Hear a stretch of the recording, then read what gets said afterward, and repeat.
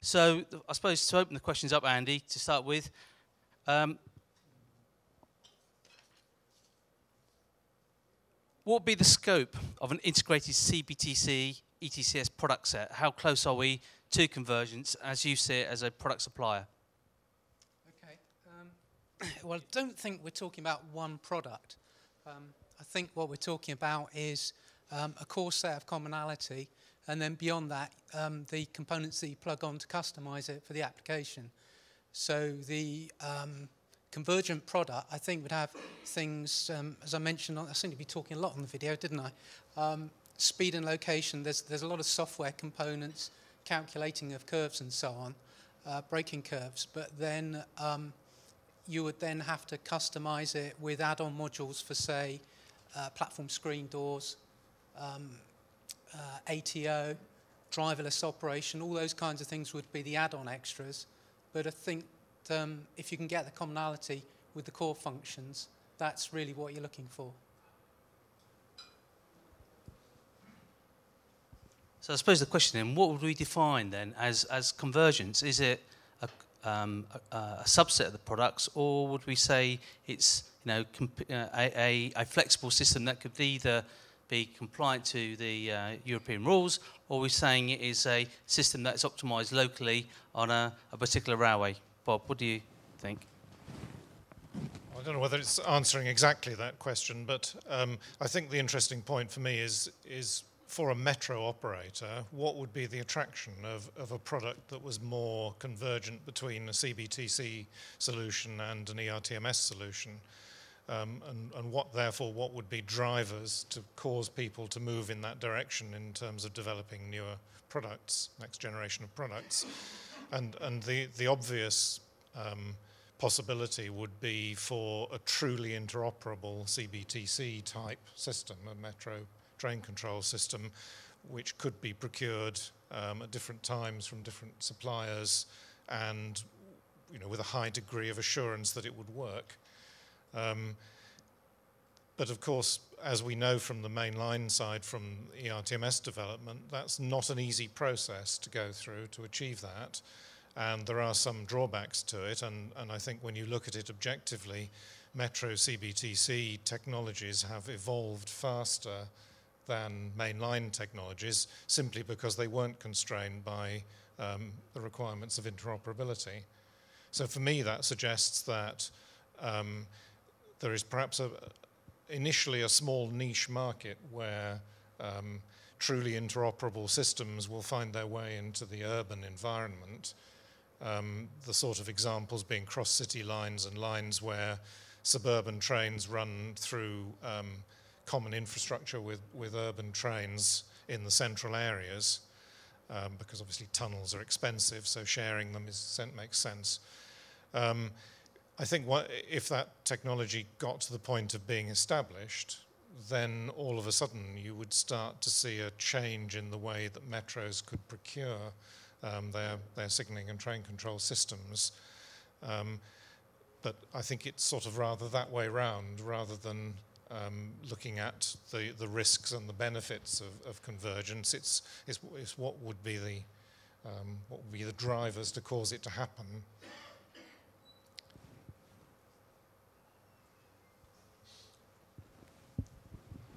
So George, so if we were then say we were segmenting the market down, and if the market in a metro environment valued some form of interoperability, point one, how do you think that would confer a benefit to a metro operator? And secondly, I think the other point that came out maybe more in the video was that there is a potential for ECTS costs to come down low long term because of the volume of the market. And I suppose the second point to the question is cost of the equipment key to you, or is it about getting the right implementation?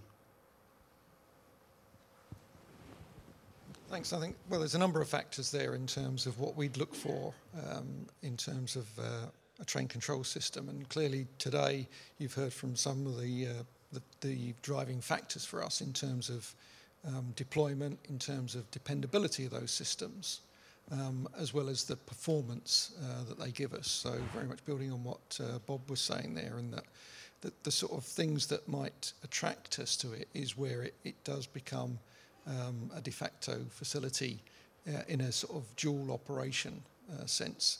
The attraction for us in other areas would be more probably on the interoperability side in some parts of our network, where historically metros such as London Underground have enjoyed a level of flexibility between their lines that procuring, as we tend to do today on a line-by-line type of basis, tends to create restrictions in what we can do.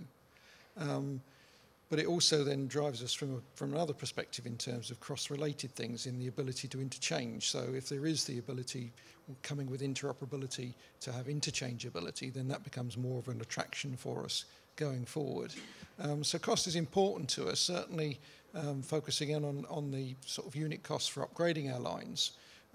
But we need to have it implemented in a way that provides us with a low access, hungry solution, and one that gives us high dependability.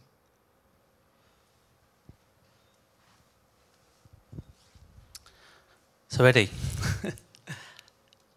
if we ended up with a CBT standard equivalent for CBTC, could we not also have standard ways of implementing and standard ways of accepting, and maybe a port over some of the other sort of things we're seeing on mainline, like modular signalling, to help with the rollout? So it's not necessarily the first off costs, it can be the implementation costs. Yes, I think that's true, but perhaps also one ought to look a bit more widely. And as this seminar has progressed, I must admit one of my thoughts has been, why? Because CBTC has the advantage that there is no standard. That has odd effects, and it means that it's perhaps more driven by demand. And when you look at the demand, is the demand on national railways the same as that on metros? And actually the answer is yes. And I think we look at the technology, and obviously there's a convergence of technology because one computer is the same whether it's badged as CBTC or ERTMS. A TACO is a TACO, etc. So there's a strong drive to have a commonality there. But that's the smallest part of the problem. If I'm a passenger and I'm wanting to catch a train from Maidenhead and it's the 10 o'clock train, the fact it went at 9:58 because they regulated the service to be smooth at Oxford Circus is going to annoy me considerably.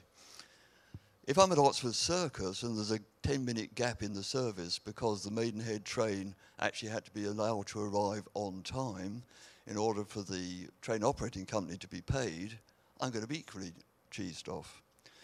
And so perhaps one of the biggest differences is the way that the railways operate.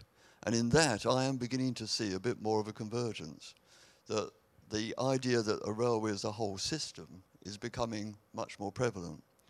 And that goes not just from train regulation, ATO, platform edge doors, kit. It also goes wider, as you said, it goes into how to introduce the system. We heard a lot in the earlier presentations about simulation facilities. They are expensive. They have to be proved to work. Why do it 3 times over? One for a CBTC system, one for an ERTMS system. We heard about Tetra, classic example where a standard got tied to a technology and a solution. Surely it should be IP now. Surely we should be getting away from the idea that the radio is actually linked in directly into the system. Commissioning, passenger information, all those areas are ones where I see a great commonality, and that's where the savings can be made. So, Steve, one of the aspects which come out also in the video was on the main line, they don't really understand the benefits that metros have really squeezed the pips out of their service to get it to perform. There's an also, I think, coming out now that it's not necessarily just the unit cost of buying, it's the cost of implementing and the cost of owning the product. So how can we value that such that people can understand how to meet their business objectives, and therefore make the right investment decisions, whether it be CBTC or something, a clone of ERTMS in a metro environment? That's a good question, and sort of leading into that, I think one of the things we're seeing is that where railways are being developed in cities, particularly in new areas, there is a blurred distinction between the metro and the more urban railway. And one of the benefits of a converged system is that you can operate in the metro area like a metro system, in the urban area like an urban system, with a converged specification such that trains can run on both if they need to, and obviously it's an easier system to manage and maintain. But the question in terms of how to value the benefits, it's very important to understand how you're going to operate your system. What is and sometimes called a concept of operations, and sometimes people think of that as a very low level of how the operators interact with the system. But actually, it's about how are you actually going to move the people around, and the sort of thing that Eddie was talking about, what's important to you in terms of your passengers. And once you can actually understand, if you like, the business case and the high-level requirements for your system, then to be able to translate that into the requirements for the function of the system, both operational and technical, will then lead you to be able to choose the right system. And actually, as has been said, there isn't really, I mean, we've been studying ETCS level 3, because ERTMS level 2 is already in operation. Actually, there is really no difference between level 2 and level 3. The difference is in how you record or how you monitor the train position, which is actually a function of the trackside system. It's not a function of ETCS. ETCS already allows the train to send back its position, and there are level 3 systems already in operation. So, in a sense, all the ingredients are there to converge the systems technically, but in order to realise the benefits, you need to understand how they deliver your operation that you would like to achieve. And as I say, some of the new cities that are being developed across the world, where particularly they're not constrained by ETCS compliance, if you like, in terms of the work that the notified body has to do to tick all the boxes, are actually demonstrating that ETCS can achieve at its top level just the levels of performance that CBTC can achieve. So I think it's understanding the relationship between the business requirements and the functional requirements, and then choosing the correct system to implement it.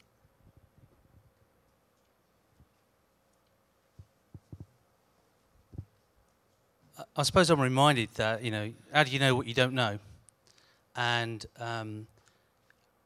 although, mature operators like London Underground and RATP in Paris have implemented CBTC, there are metros that still don't understand CBTC, let alone the enabling changes to the operations that come along with that ability to automate and use communications.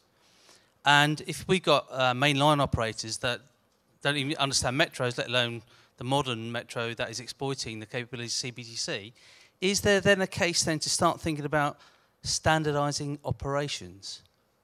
Is it, would there be a rule book to say, if you're going to implement this technology, these are the ways you ought to think about doing it, because this is how you exploit best value? Is that one to you, George? Well, it's something certainly that's close to our heart in terms of, if we're looking at what we said earlier about the railway as a system, it's got to include the operator and it's got to include the customer. And in terms of understanding how we deploy these sorts of systems, the CBTC systems or even the RTMS systems, one has to look at the way that affects the operator and the way that the railway runs. So from the perspective of attempting to come up with a solution that's a standard solution, if one doesn't attempt to standardise the way that you use it, then you're going to get localised variances, and we can see that today happening across Europe. So from that perspective, certainly, if you want to go forward and maximise, as we tend to do, and as you were saying earlier, squeeze in the last drop out of the pip or whatever, in terms of our performance, then we're going to be looking for an integrated solution, including the way that the operator uses it.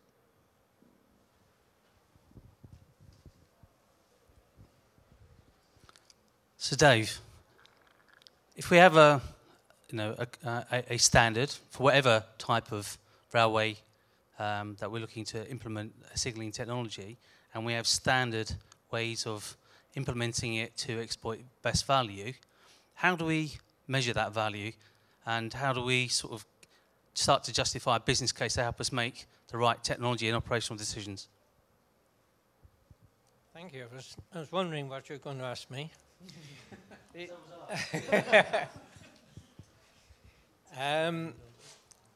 Clearly, there's a dichotomy, isn't there, about the technology and the application. The applications do vary a lot. Does that mean that the technology needs to vary a lot? Not necessarily. But as you say, there can be a standard way of evaluating the right technology for the right application. And of course, bringing in the right concept of operations. I don't believe that we're going to end up with identical ways of operating metros and high-speed lines and freight business, which runs all over the place. There are really different problems, but you can take a total system approach to evaluating the costs and the benefits, looking at the operation as a whole. I think that's what you've got to do. Perhaps just one comment on the technical issues of convergence. There's been quite a lot of discussion about why do you need to try and converge? You might also ask, why not? If you look at CBTC and ETCS level 3, the basic principles are the same. That the trains tell the wayside where they are, and the wayside tells the trains how fast they can go and how far they can go. But in metro applications, you tend to want to do more than just that. You tend to want to tell the trains where to stop to pick up passengers. ETCS doesn't do that. You tend to want to say how long the train should dwell. So I think maybe the kind of thing we ought to be looking for is a common language where the trains talk to the wayside and vice versa, using the same fundamental terms, but probably you will always have to have, in the higher capacity areas, if you like, an ETCS plus language with the additional facilities for traffic management, and maybe that's the way things could come together.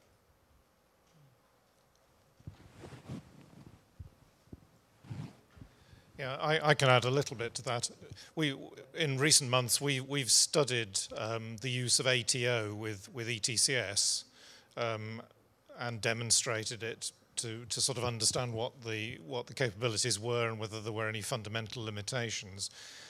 I mean, this was from the context of mainline operations and what the possibilities might be for use of ATO and better regulation and energy saving on main lines. But it proved to be very interesting because although the fundamental problem is perhaps different, as David suggested, between a mainline operator and an inner city urban operator, I guess that urban operators, as Eddie was saying, in some of the outer areas, you're more akin to a timetabled service, where on the Metropolitan line or something in rural Buckinghamshire, you want to turn up at a given time and get a train the same time each day. So I think there is just a sort of a range of problems that you have to address, and the inner city metro operations are up at one end of a spectrum, and the mixed traffic main line networks are at the other end of a spectrum. But there's a lot of railways that are in between there somewhere, and where there's a lot of commonality of approaches that can be used. And as I say, I think main lines in the coming years will realise that there are benefits to things that metros now understand the benefits of, like automation and better regulation facilities. And equally, it may be, and it's perhaps not for me to say, coming from a sort of mainline background, that metros will find lessons from the mainline field, although not quite so clear where that might be at this instant, but I'm sure that will come. So Eddie,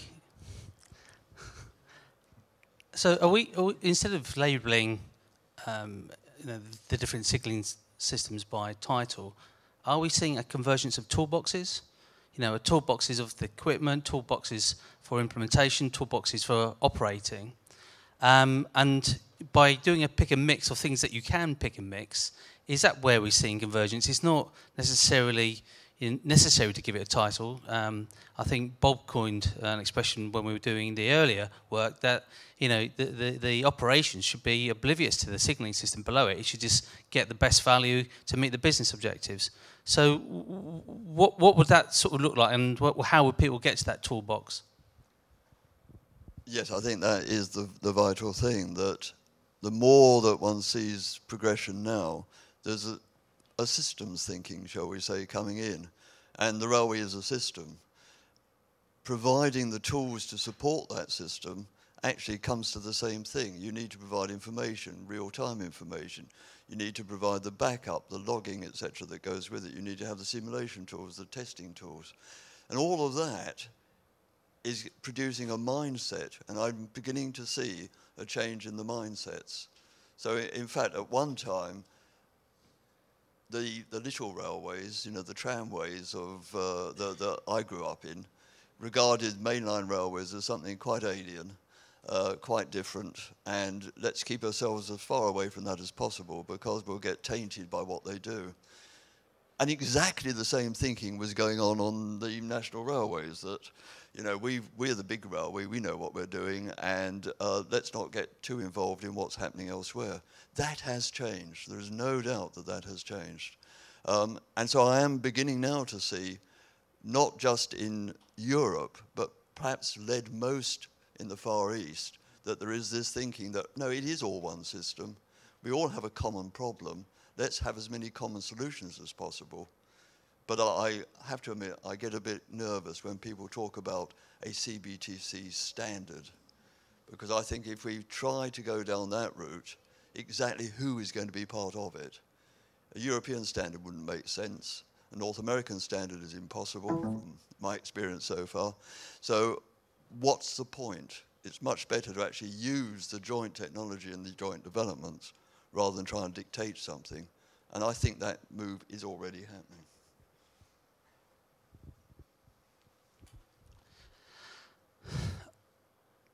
So I think one more question from me, and then we'll open it up to the floor. And if nobody comes from the floor, we'll open up the bar. Well, I suppose I've got two questions. You threw me a bit, Eddie, because you said you shouldn't end up with a specification for CBTC. Because the next question was actually, how do you get to a specification for CBTC? How do we...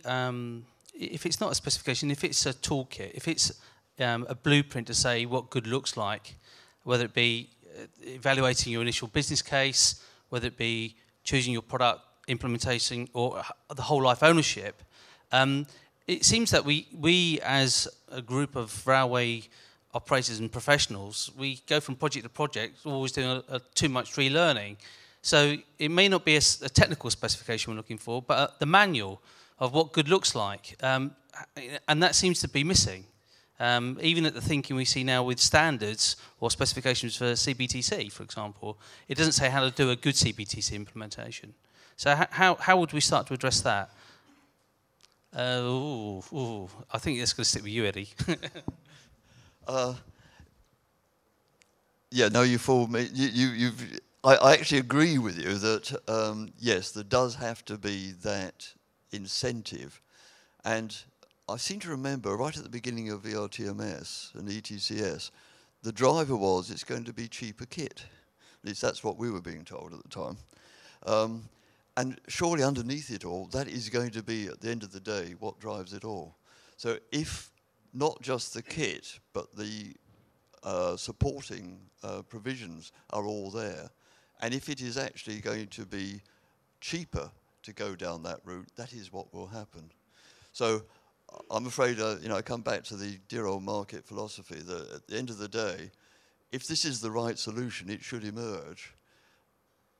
I believe that operators can do their best to collaborate, and that is happening already. Even RATP and London Underground talk to each other, believe it or not. So there is a move by the operators to try and combine. But at the end of the day, it's all going to be a waste of time if the supply side isn't actually demonstrating that there's a benefit in it. So I think the pressure to come up with a common standard will be there. The incentives are there because the more kit and the more development you can use in different applications, the better. So what will actually prevent it? Wow, excellent. Yeah, just to add to that, really, I mean, I have to be careful not to use any specific examples of this, but I'm aware of a number of projects around the world which have looked at the inner sort of city areas which are connected to mainline networks. And usually there is at the moment, there is a debate that goes on about whether to use CBTC or whether to use ERTMS.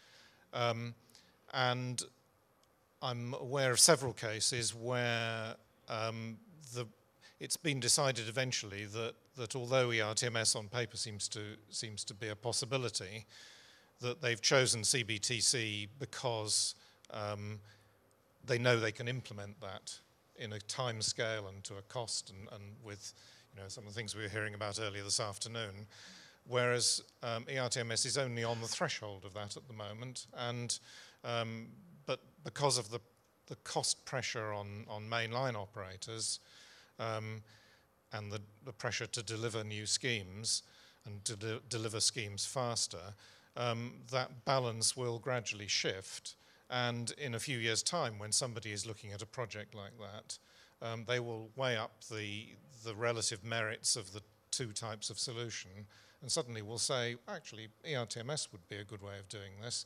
and giving some advantages in terms of not dual-fitting trains and that type of thing. Now, just when we get to that point, I'm not going to speculate about, but as I say, I've seen a number of examples where that has been a consideration up to now, and I think, when ERTMS cab signalling and preferably level 3 is the day job for mainline signalling people and suppliers and so on, then it will suddenly become a much more equal comparison that has to be made.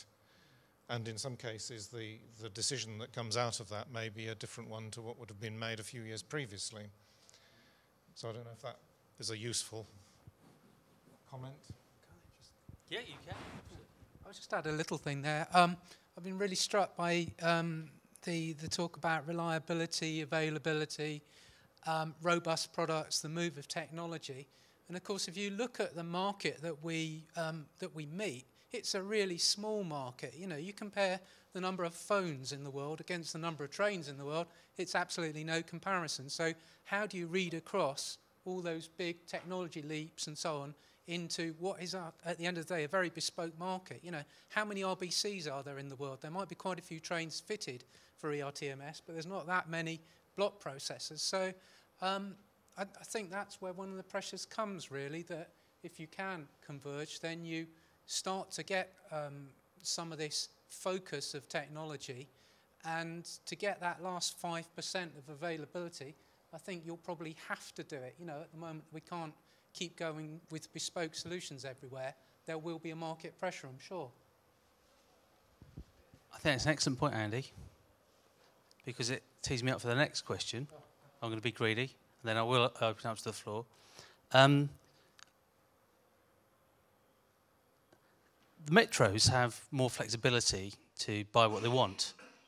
And in a way, they could start walking down the path of establishing this blueprint, a holistic blueprint, a whole life, whole system implementation blueprint, And if that was the case, that there was only one right way or best way to do things, then clearly other operators, whether it be Metro or Mainline, would have a starting point by which to establish the genesis of best practice in their own organisations. And if it become a groundswell, I think as you pointed out, that Andy, that it become more of a equipment standard by modules even, then we will get reliability because we'll get volume. But where's the controlling mind that does that? Ooh, I think I'll give that one to you, George. I think, in terms of the way that we have enjoyed that flexibility over time, is a challenge going forward. It is something that we still demand of the market. We don't personally experience of a number of different administrations in major cities that have attempted to create an approach that will give them the opportunity to benefit from a wider supply base with common arrangements. And they've all struggled with that approach to try and influence it. So it is something bigger than just one administration, no matter how big that administration is. I think also that we see, without influencing it in a big way, we are ourselves also constrained by European regulations in terms of competitive tendering of works and so on and so forth. So we need to provide a requirement set that goes out there that does entertain a greater range of potential solutions, but within a framework that allows that to happen. So it is a bit of a balance in terms of how you take that forward. I don't think there is one controlling mind. I think there is an arrangement where a set of requirements across a number of administrations can, if you like, guide a path through this. But it is very much still a scenario where we are expecting to get the flexibility we've always enjoyed. And so it's going to be quite a challenge for people to recognise that happens. And it's back to what Bob was saying, the tilting point has to be when that suddenly you get to a scenario where the costs are at a situation where the confidence in that solution is at a level that says that now you can consider either. Whilst we have solutions out there and they've been out there for many years, it's very, very difficult to see how people will take that leap of faith at this point in time. And just a question in response to your question. Whilst ETCS has taken some time to develop a specification because of the committee nature of it, at least now is that telling us we should stop?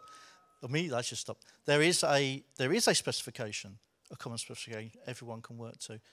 The question, are there grounds for involving metro operators in the development of a new standard for communication-based train control, of which ETCS is part of the family, actually? So is there a case that if we do move that way, and obviously there are some downsides in terms of the amount of effort and getting agreement, at some point there would be at least perhaps agreement on fundamental functions, and as Tony has said, perhaps on an application manual that is common. So are there grounds for going along a similar route to the ERTMS specification? I don't know.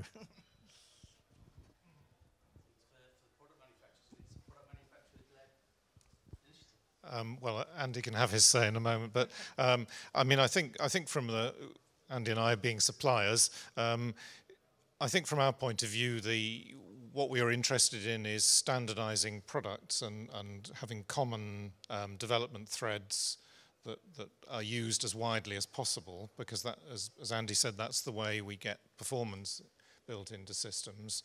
At the end of the day, the choice is up to the customer organisations, the railway authorities, the metro authorities.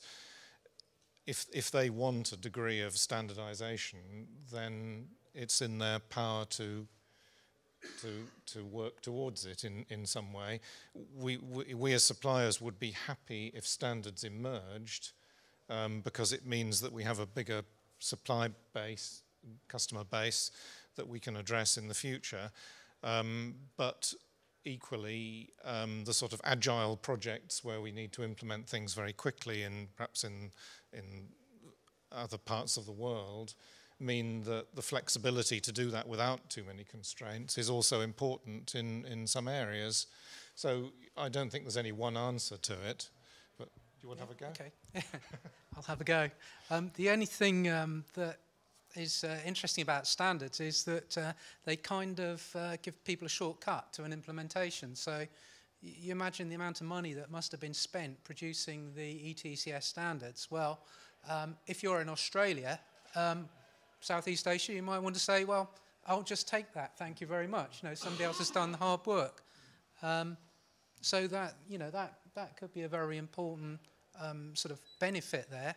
What you don't want to do is to stultify things, and you still need to keep that flexibility for innovation. One other benefit of standards could be interoperability from the point of view of being able to split your system up. So say you could standardize the air interface, that might give you more flexibility in contracting so that you could go out to the market for train supply and trackside in separate contracts. It might even mean that you could do those on different time frames. So you don't have to, I mean, with CBTC systems today, you tend to be totally locked in, right from the train all the way up to the control system, and buy the whole thing in one go, and then it all wears out at different rates. So perhaps standardizing in specific places like the air interface would give quite a lot of opportunity to decouple those procurement boundaries. You disagree, or do you want to say something, Andy? No, I was agreeing. All right, excellent. Right, as promised, is there any questions? Thank you. Jean-Paul Murat, Siemens. One question to the panel and back to the last comment. I mean, you mentioned that RATP has implemented such a system in Paris, an interoperable system, interchangeable actually, and we see on the market that has been little resonance to this achievement. I just remind that the Line 3 has been in operation for 1 year now in Paris with an interchangeable system.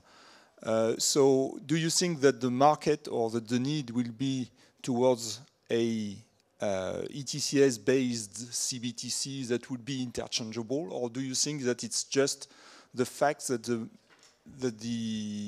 metros need an ETCS system that is capable to deliver performances in the inner city? The performance issue seems to be going away. You're getting platforms now that have got the hardware capability. Perhaps we need to look at the air interface, but I don't think there's a fundamental performance issue. So yeah, the interoperability at the air interface would give you that separation. What do you call it? I mean, it's a mix, isn't it, really? So it doesn't have to be one system winning. But because ETCS has set out the air interface and so on, you get an awful lot of things worked out for you. So we were talking about the dwell time with ATO, or the automatic train regulation where you're giving trains waypoints for driver advisory systems and so on.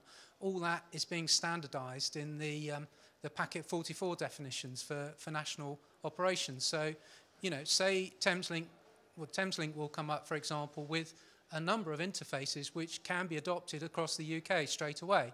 So it's that kind of model. If somebody actually puts the trouble into defining some of these interfaces, then I think that's where it may become a self-defining standard, yeah.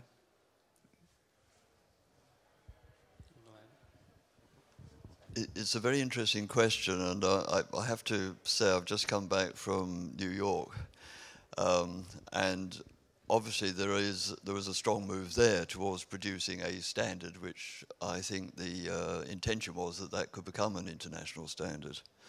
And obviously the Paris solution is a very similar one, shall we say. You do, I think, then come back to what is it that drives people to specify systems. And perhaps there is a tendency to specify the solution rather than to actually specify the need to solve a problem. And that's my slight reluctance in terms of saying, well, we should have a standard, because to make that standard suit all of the requirements, it can become completely unwieldy. It has to incorporate so many different things that it becomes very difficult to actually provide, but even more difficult to demonstrate you've met the standard, and therefore it ossifies. And I think the thing we've seen is that technology is moving so fast that you really do not want to have a standard that causes you to have to use obsolete technology to solve the problem. And that's the trend that I'm beginning to see. Hopefully, the ERTMS world will be able to move as things change. But there is a danger of specifying too low down in the system and then really freezing development. And that can't be the right solution.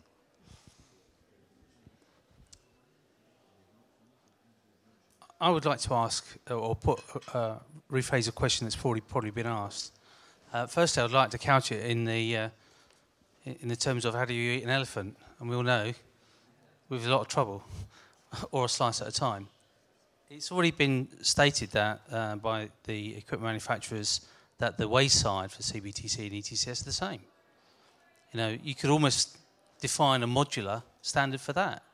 And hopefully that then generates volume in the market, which ends up in more reliable products and lower costs. So rather than try and do a big bang approach and start investigating the specifications, maybe it's about defining the modules, those which need to be specified, those that can be specified now, those that can be in time. And there are probably some things that you just want to specify an interface and not the solution, because the technology moves too quick. So I go back to who's the controlling mind, because there is cost down pressure, there is performance pressure. We know it's there, but we don't seem to be seeing what we've articulated today manifest itself in an organisation or a responsible body trying to sort of navigate everybody through that minefield. It needs a leader, whether it be the first to market. You know, we've seen it with Oregon, I suppose, in Paris and maybe in Canarsie. But we talked about, well, George mentioned, you know, that administrations change. Well, Europe is the EU.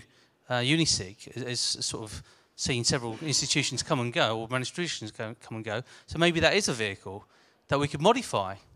But it's how do we take that forwards as, you know, railway professionals? And I mean the operators and the suppliers, because, you know, that the suppliers are responding, I believe, but they need to work in a framework which enables the industry to move forward together with a game plan.